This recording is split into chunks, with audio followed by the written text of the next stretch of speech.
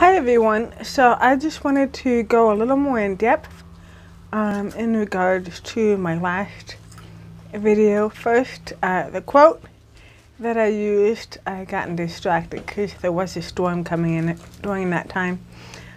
So the quote was actually, and it's attributed to Einstein, but no one really knows whether Einstein really said it or not. And that is, everybody is a genius. But if you judge a fish by its ability to climb a tree, will spend its entire life thinking that it is stupid. And what is meant by that is everyone has a different area of a genius. Everyone has certain talents, certain abilities, and to just kind of take a school full of children and say, well, you need to be good in this and that, and if you're not, then you're not smart, really can damage their self-esteem.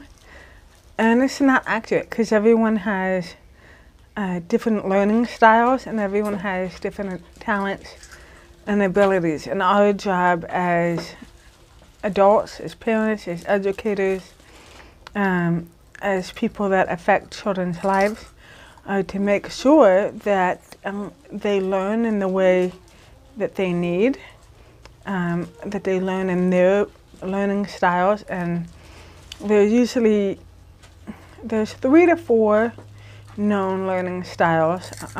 Visual, children that learn best through seeing things, whether that's writing or whether that's pictures.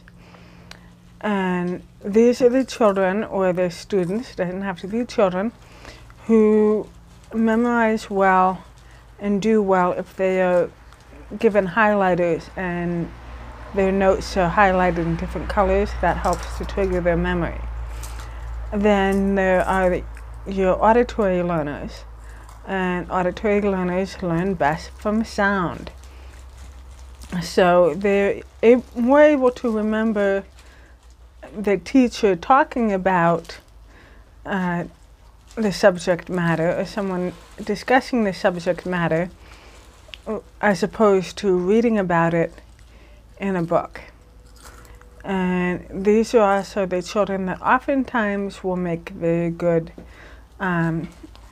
group learners, study group learners. They're going to learn well if they're discussing things. And then you have your kinesthetic learners, and these are the people that learn best if they can actually get it in their hands. So people that tend to be very mechanical. And then of course you have, different things.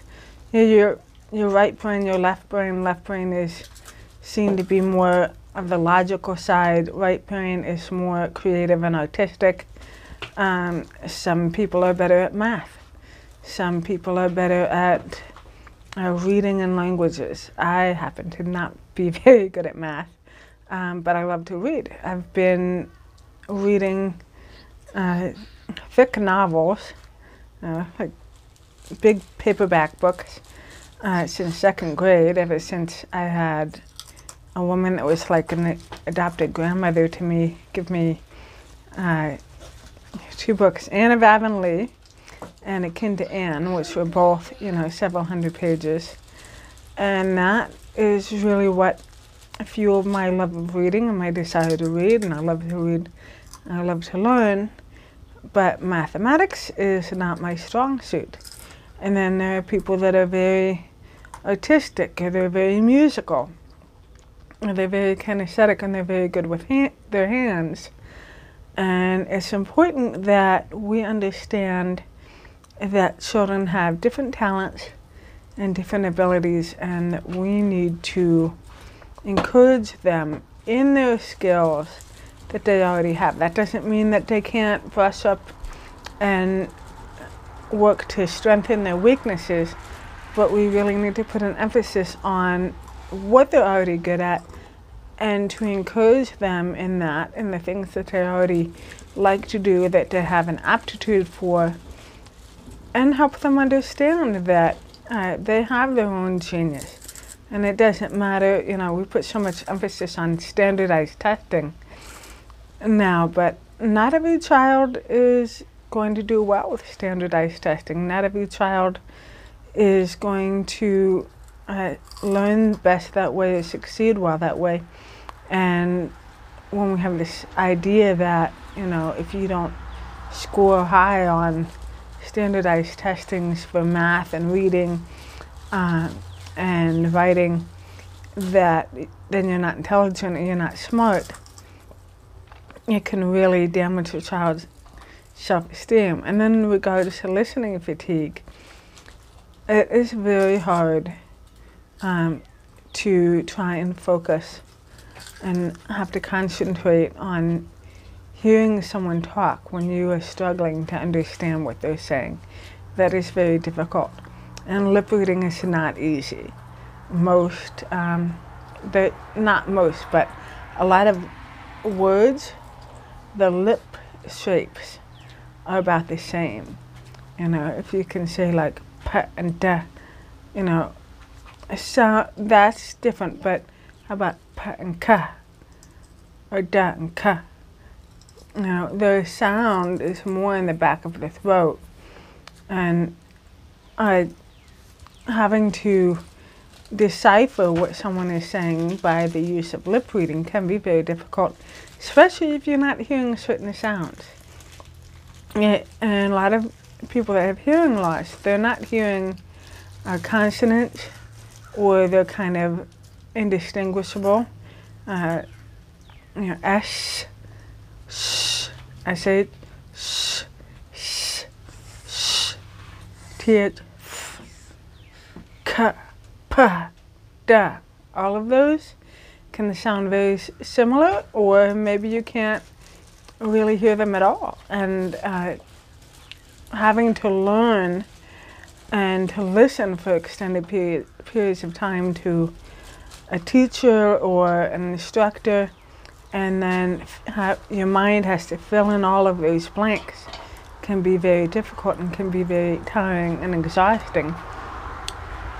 And I'll link the studies, I'll find the studies for you, but there are studies that show that children who have hearing loss and that experience listening fatigue, that they're mainstreamed in the classroom with oral education as opposed to using ASL or the sign language in that child's country, that they will experience fatigue at a greater rate than even a child who has a chronic illness. So that's really something to keep in mind, that for children who have hearing loss, you need to give them breaks. If you're a teacher and you have a child that is hard of hearing or deaf in your school and you're teaching with oral education, you need to give them breaks. You need to give them time to be away from noise. As some people refer to it as like deaf time. It's just a lot for the brain to take in, and it's a lot of stress.